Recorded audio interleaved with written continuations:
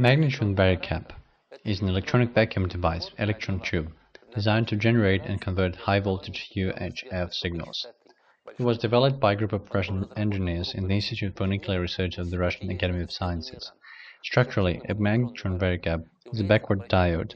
To decrease power consumption, the cathode globe of the diode is made in form of a mesh with 0.01 to 0.05 permeability and 0.01 to 0.05 field factor. A magnetron varicap is advantageous if compared to the regular semiconductor one in that it has a better frequency range in operation under higher voltage conditions. Besides, the varicap options based on the axiotron in the cutoff mode are a lot less efficient due to losses associated with heat and a larger cathode.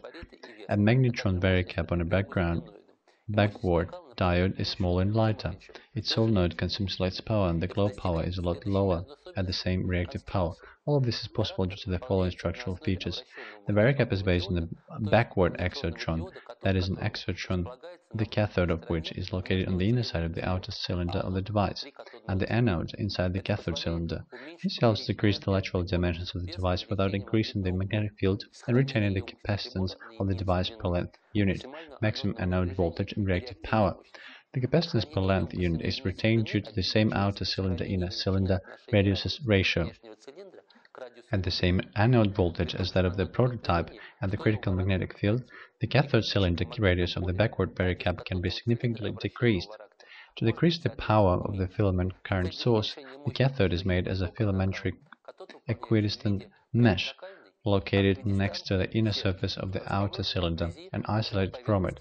The neighboring wires of a mesh cathode are located at a certain distance that does not exceed the distance from the outer cylinder. This is done so that the electric field in most of the space between the cathode and the outer cylinder would be homogeneous and the permeability of the cathode's mesh would not exceed several hundredths.